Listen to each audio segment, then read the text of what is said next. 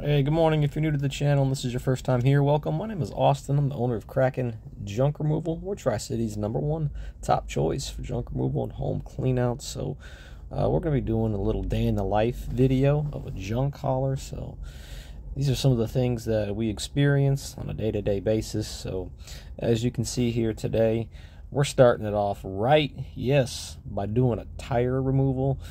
We had a nail in the tire the other day. I think we got it at the landfill. That's where we usually get them. And so I thought it was just a leak at first. So filled it up maybe about a week ago. Didn't really need it for a few days. Came back the other day because I needed to use the trailer and saw that it was flat again. So I did a little bit of a deeper inspection upon the tire and found a nail right at the bottom. And so, yeah, we had to get a jack. Luckily, I got this one on a job, so I didn't have to pay for it, which is nice.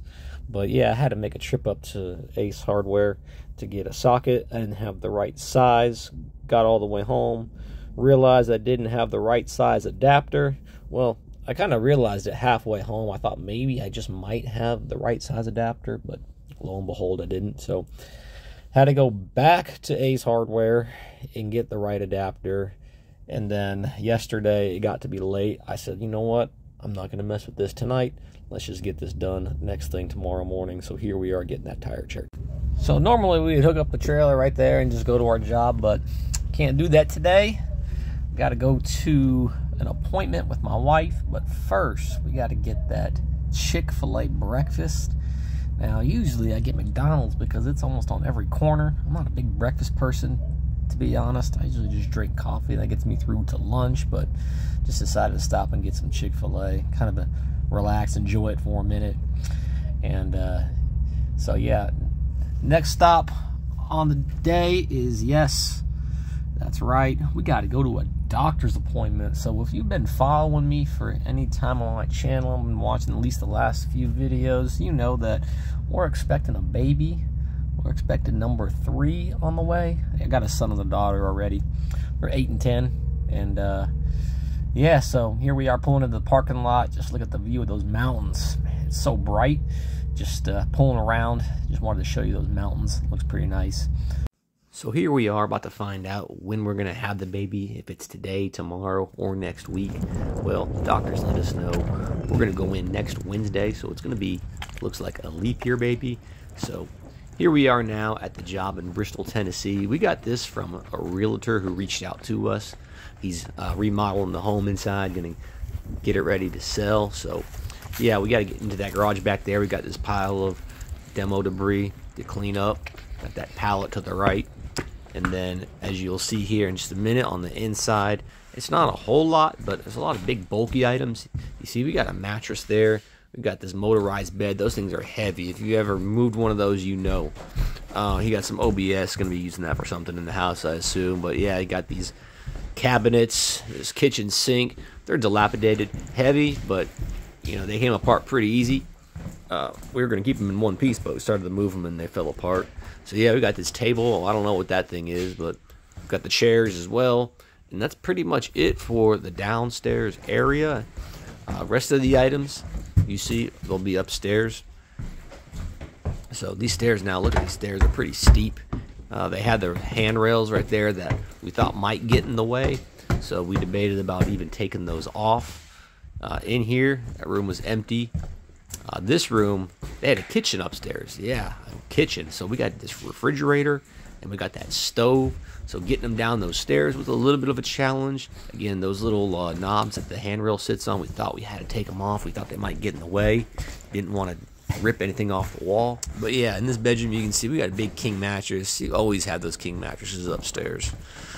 And then in this bedroom, it was empty.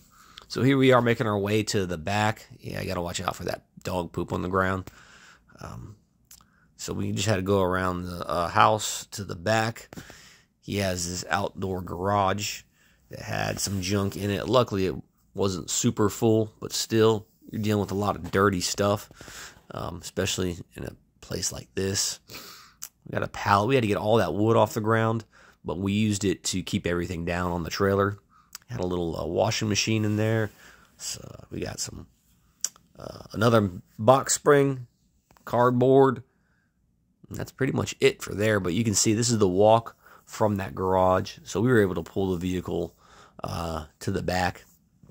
So we worked on the house first, got all that stuff loaded up, and then we went to the back of the house and got that garage all taken care of. And then lastly, we came and picked up this demo debris. We just threw it in on top. But yeah, as I said, most of the stuff came out pretty easy. It was only a few hours. This job didn't take too long. Had a lot worse. So overall, it was a nice job. You can see here, we thought about just taking it down on one piece. But we said, let's see what happens. Boom. Fell right to the ground. Started to already break apart. So that cut down on space in the trailer, actually. Saved us some room. Got rid of those chairs. Again, the name of the game is saving space.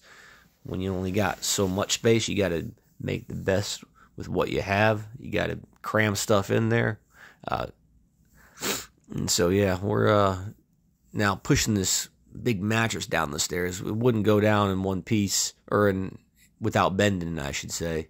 We tried to just push it down normally, but we had to fold it up. Yeah, we had to watch for these little handrails. They were getting caught all the time on there, but almost fell right there.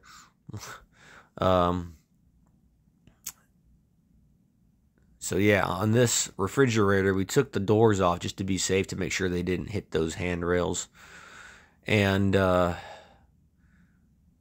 first, we actually put the refrigerator on the dolly and thought about strapping it down and wheeling it down the stairs. But then we thought about it. We got it close to the stairs, and we said, you know what? Let's just lay it down on a blanket. So that's what we did. We put a little painter's cloth down, and we just slowly let it slide down the stairs. Went down pretty easy. Just had to watch those handrails again. And so here we are, just going through the upstairs, showing you everything's all cleaned out. All the junk is removed. Nothing's left behind. Bathroom's clear. And so now we can make our way downstairs and get everything else out. And we pulled the grill out from the back patio. We didn't want to have to carry it through around the side of the house, down those little stairs off the deck and everything. So it just made more sense to bring it through the house. And man, as I started to pull this thing, the wheels came off. So it was a day with wheel problems. But put all the metal in the van part, and then we put all the junk in the trailer, as you can see there a little bit. So I was debating of just letting this thing fall to the ground, but just wanted to show you guys what we had in the trailer so far. So we did end up putting that stove from the garage in here, and we threw a lot of the debris that was on the front lawn in there, and some of the junk right here went in the trailer. But the customer, yeah, wanted to keep those closet doors that you see there in the corner right there. And yeah, this took maybe, I don't know, 30 minutes or so. As you can see, cleaned up pretty nice. Got all the wood off the ground. Put all the hazardous waste in those closet doors to the side. And here's the trailer. Here's everything we got. Like I said, we're throwing in some of that wood there on the side. We'll put that on top of the cardboard. Keep it down. Don't want anything flying out. But yeah, we got it all in the trailer. We got all the metal, as I said earlier. We got all that in the van. So that pretty much takes care of this job. Overall, we were in and out in a matter of 3 hours. But we got one more job tomorrow. But I just want to say thank you guys for tuning in. If you stay with me this long, I appreciate you guys watching the video. I'll catch you guys in the next one.